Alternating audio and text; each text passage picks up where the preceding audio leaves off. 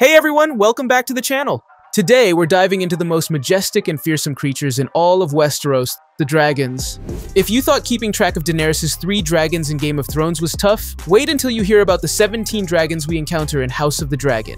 We're going to break down all the dragons, along with their riders, so you can stay on top of who's who and what's what in this epic prequel series.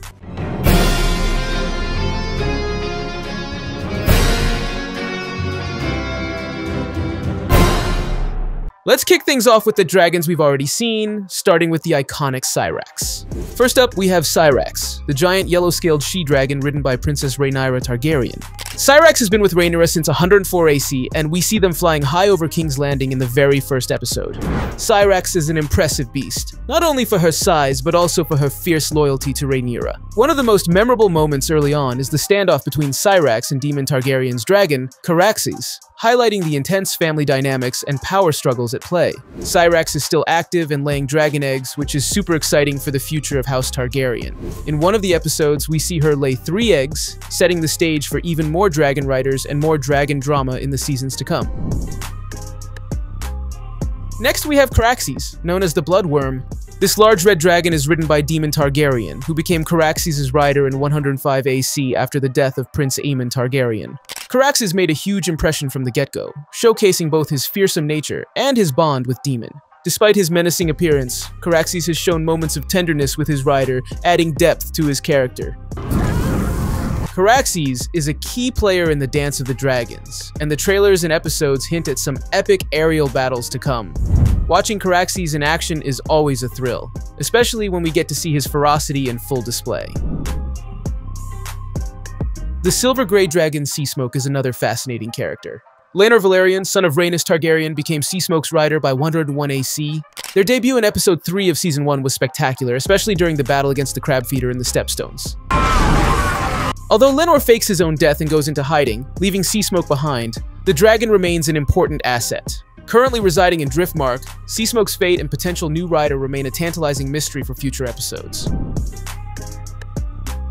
Rhaenys Targaryen, known as the Queen Who Never Was, rides Meleys, the swift red and pink she-dragon also known as the Red Queen. Bonded in 87 AC, Meleys was once one of the fastest dragons, and her appearance in episode 5 of season 1 was a highlight. With a crown of thorns around her head, Meleys made a dramatic entrance during Aegon II's coronation, causing chaos without killing her enemies. Rhaenys pledges her dragon to Rhaenyra's cause, promising some thrilling action in the skies above Westeros. Prince Jacaerys Velaryon, Rhaenyra's son, rides Vermax, a young green dragon who hatched in his crib. Despite a rocky start, by the season 1 finale, Jace and Vermax have formed a solid bond. Vermax, who dislikes cold weather, is set to accompany Jace to the Eyrie and Winterfell in future seasons, promising some intriguing interactions as they seek support for Rhaenyra's claim. Vhagar, one of the 3 dragons that helped Aegon the Conqueror, is a legendary creature. Initially ridden by Queen Visenya, Vhagar later bonds with Laenor Velaryon and then Aemon Targaryen. Aemon's claiming of Vhagar was a dramatic moment, leading to a fight where he lost an eye. Vhagar's role in the Dance of the Dragons is pivotal, especially after killing Prince Lucerys and his dragon Arax. This ancient dragon, now ridden by Aemond, is set to bring even more fire and fury to the upcoming war. Dreamfire, a slim blue she-dragon with silver wings, once belonged to Princess Rhaena Targaryen. Currently residing in the Dragon Pit at King's Landing, Dreamfire is a potential game-changer in the Civil War, waiting for a new rider to claim her. Some theories suggest Dreamfire might have laid the eggs that became Daenerys' dragons in Game of Thrones, adding another layer of intrigue to her story. Vermithor, the bronze beast known as the Bronze Fury, was once ridden by King Jaehaerys I. Unclaimed at the start of the Dance of the Dragons, Vermithor's appearance in the season 1 finale, when Daemon sings to lure him out, hints at a major role in the conflict to come. Finding a rider for Vermithor could be crucial for Rhaenyra's side in the war. The small, agile Arax, ridden by Prince Lucerys Velaryon, met a tragic end in the season 1 finale, killed by Vhagar above Storm's End. Arax's death is a poignant moment, underscoring the brutal nature of the dragon battles to come. Valerion the Dread, the beast that Aegon rode across the sea. Though Balerion the Black Dread doesn't appear alive in House of the Dragon, his presence looms large. Aegon the Conqueror's dragon and later ridden by Viserys the Fur, Balerion was a massive black-winged dragon with a fierce temperament. His skull serves as a reminder of the Targaryen legacy and the power of dragons. In addition to the dragons we've seen, there are several more we'll encounter in the series. Sunfire, Moondancer, and Silverwing are among the full-size dragons, each with their unique traits and riders. The latest trailers and episodes have given us glimpses of these magnificent creatures, promising more epic dragon action.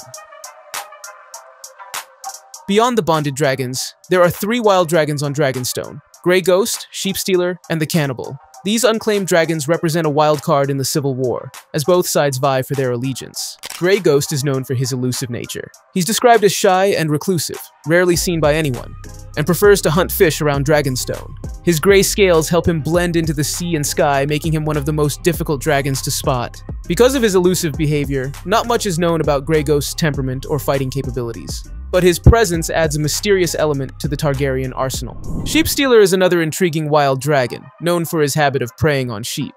Unlike Grey Ghost, Sheepstealer is more aggressive and has been seen more frequently by the locals of Dragonstone. His brown scales make him less visually striking, but his ferocity is not to be underestimated.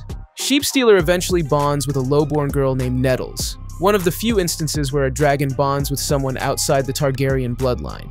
This unique pairing highlights the unpredictable nature of dragon rider bonds. The Cannibal is perhaps the most fearsome of the wild dragons. He earned his name due to his penchant for devouring other dragons, including their eggs and hatchlings. The Cannibal is described as a massive, black-scaled dragon with a brutal and savage nature. No one has ever dared to claim him, and he remains a wild and deadly force on Dragonstone. His presence is a constant threat to both sides of the Civil War, and his potential involvement in the conflict could tip the scales dramatically. While the show covers many dragons, there are a few mentioned in the novels that may not appear on screen. These include: known as the Blue Queen, Targaryen is a beautiful dragon with cobalt blue scales and copper eyes. She is ridden by Prince Daeron Targaryen, the youngest son of King Viserys I. Targaryen is known for her grace and agility in the air, and her distinctive appearance makes her one of the most visually striking dragons in the Targaryen fleet. Tyraxes is ridden by Prince Joffrey Valerian, the third son of Rhaenyra Targaryen. Though not as large or fearsome as some of the other dragons, Tyraxes is still a formidable presence. His bond with Joffrey represents the younger generation of dragon riders stepping into their roles during the Dance of the Dragons. Stormcloud is a hatchling dragon bonded to King Aegon III, also known as Aegon the Younger. Despite his small size, Stormcloud plays a significant role in Aegon III's life, particularly during his escape from the downfall of King's Landing. Stormcloud's bond with Aegon III highlights the enduring connection between the Targaryens and their dragons, even in times of great peril. These hatchling dragons are bonded to Princess Jaehaera and Prince Jaehaerys Targaryen, respectively. Though too young to participate in the larger battles of the Dance of the Dragons, their presence signifies the continuing legacy of House Targaryen. Morgul and Shrikos represent hope for the future, as the Targaryen line endures through their young riders. These dragons add to the rich tapestry of House Targaryen's history and the grandeur of the Dance of the Dragons. Even if they don't make it onto the screen, their stories in George R.R. Martin's novels provide depth and context to the epic saga. So who's your favorite dragon so far? And which dragon rider pair are you most excited to see in action in future seasons? Let us know in the comments below.